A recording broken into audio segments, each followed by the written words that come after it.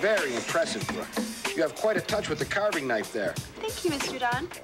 Ah, Sammy, see, that bird ain't gonna fly. No, sir. See, the grooves in the wings are too deep. See how Brooke worked with the grain, not against it? See? Yep, she's real good at that. Thanks, Mr. Don. Harrison, boy, oh boy. Now, tell me, son, where'd you learn how to sand like this? I don't know. I guess I've just always been interested in sawdust. That's a gift. Keep it up, buddy. Thanks. You know, SD, you're not using a power tool. You don't have to wear safety goggles. Have you seen my main man slap shot? Oh. Why don't you take it for a test drive, Mr. D? Come on.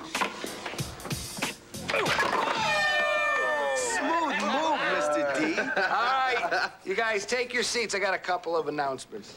First, please remember that design concepts for final projects are due on Friday. On a more personal note, as of tomorrow, I'm going to be looking a little different than you kids are used to. But please know that I'm still the same old teacher, and you can count on me. Along these lines, from now on, I would greatly appreciate it if you all called me Ms. Debbie instead of Mr. Don. As of tomorrow, I will be embarking on a one-way journey toward womanhood. It's taken me a long time to get the courage, but I can no longer fight the truth. I am a gender crosser. Say what? I'm having a sex change. Okay? Great. Moving on to cross-grain sanding. Changes. Turn and face the strain. Changes. Don't wanna be a richer man. Changes. Turn and face the strain. Changes. It's gonna have to be a different man. Time may change me, but I can't trace time. I said that time may change me, but I can't trace time. This is so crying game. I can't believe it. I don't get it. Why would he want to dress like a woman? And why would he wear those shoes with that dress? Because they don't match. Why so glum, my little anti-bicep? Oh, duh, Cindy Lou Who. He just had his duck lamp fondled by a she-male. These is troubling times. Yeah, dude looks like a lady.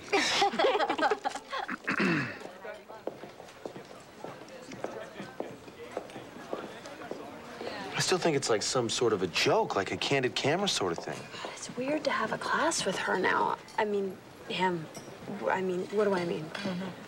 What I mean is that I don't think I feel comfortable in there anymore. So switch classes, hon. I say drop Mr. Doubtfires and avoid the nightmares. Last night, I woke up in a terrifying sweat. I envisioned myself wearing a Florida housewife muumuu. That's wrong. Wow, nice change of pace, Mom. Did you do anything today? Did you make even one call about a job? Mom, wait. Hey, hey, come on. Sheila left me. What? Why? Oh, I don't know.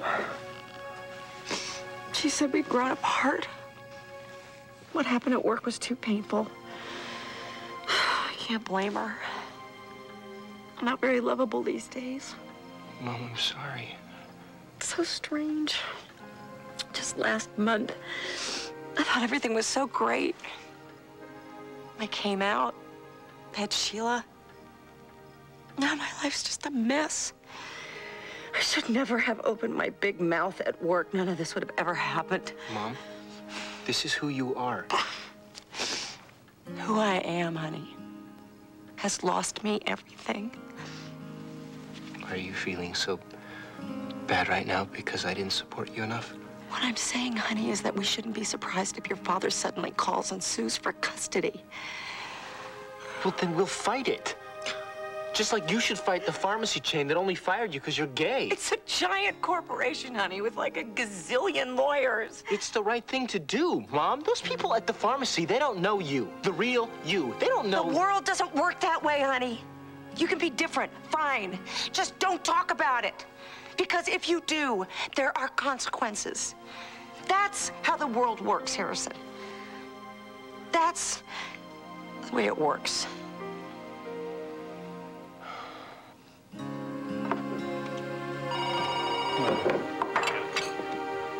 Oh, Jane, I almost forgot.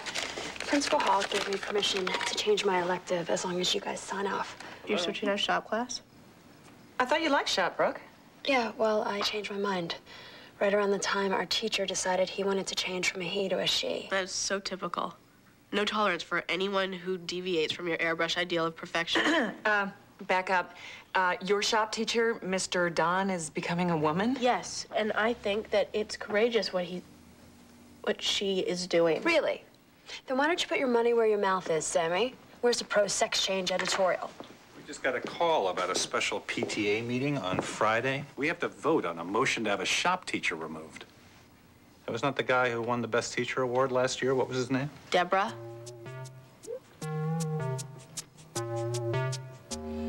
Today we will learn how to use the scroll saw to turn this ordinary block of wood into a beautifully contoured doorstop.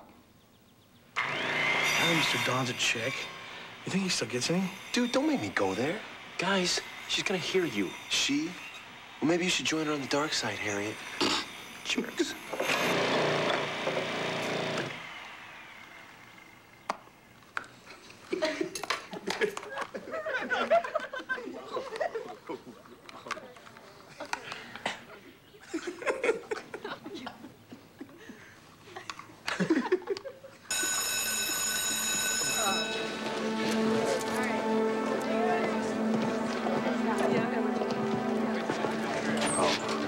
Thank you. I just wanted to say, I'm sorry. There are a lot of jerks in this class, and you deserve better. And, I also said some stuff, and I shouldn't have. I'm sorry about that. That's okay. You should fight back. Well, I don't think the administration would agree with you. Well, they can't just fire you. I mean, you're a great teacher. I did the research, Harrison, and they can. So you're just gonna take it? Well, my wife and 3 boys support me, and that's what really matters. But thank you for your support and your idealism.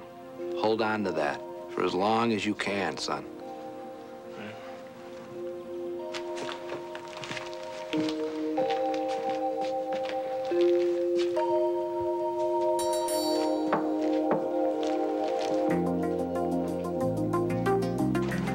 Save our teacher, save our school. Save our teacher, save our... Enough. These dragsters are confused, and they have no vote. The only person legitimately concerned with Ms. Debbie is Dawn herself, and in a show of cowardice, has declined to defend her monstrous lifestyle. Harrison John, I think what you need is a nice, big detention. Pick on someone your own size, Bobby. Miss Debbie, is that you? Now more than ever, Principal Hall.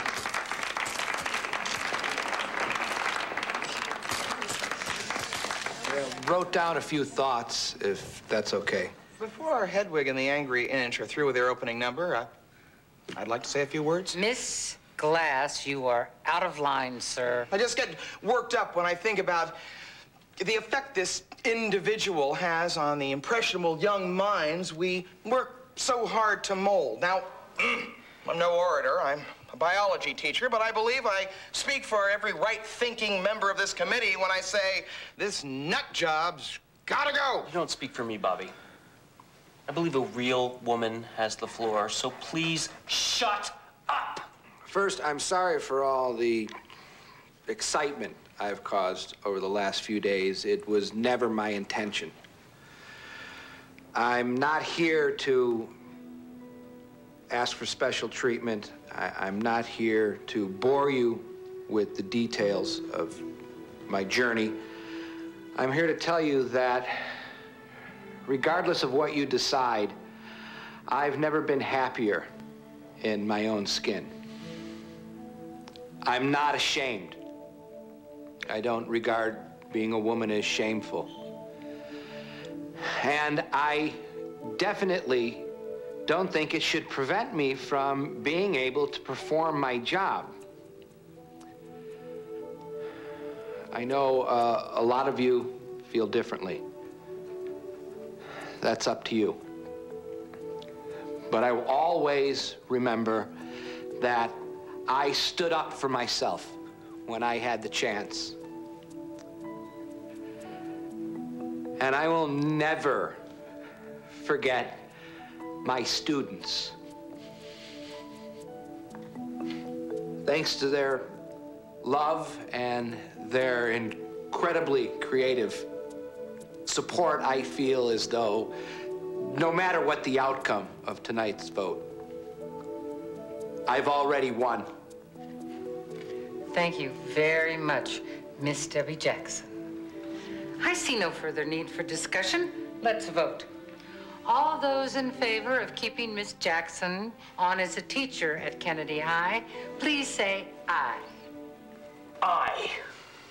Aye.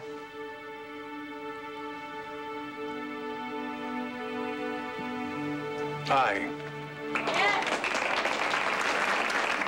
And those opposed? Nay. You can't do this! This is ridiculous! This is discrimination!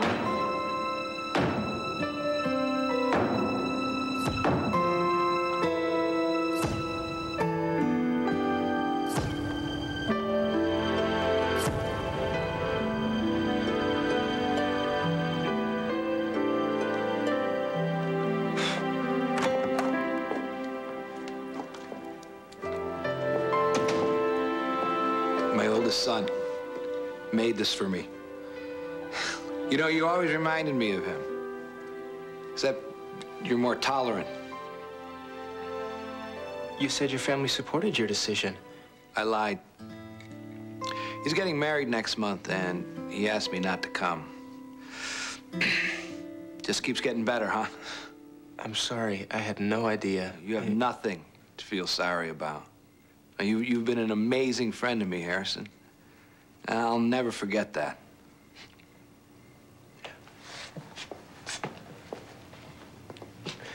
Miss Debbie, when I get married, I'll give you a call.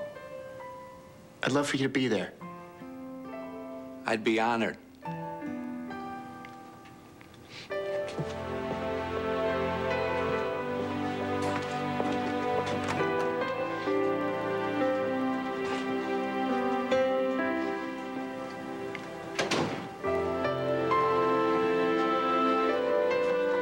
Harrison, I've been looking all over for you. Here. Thanks, Sailor. I am really proud of you, honey. You were right to take a stand. And I was wrong not to stand with you. That's okay. You were in an unemployment funk. You know, speaking of that, a funny thing just happened. I got my old job back. Big promotion, too. But the really funny thing about it is, I would never have been so blessed and lucky if I'd stayed ashamed and hidden. Strange how the world works, huh? Sometimes you do win for being who you are. Sometimes you lose.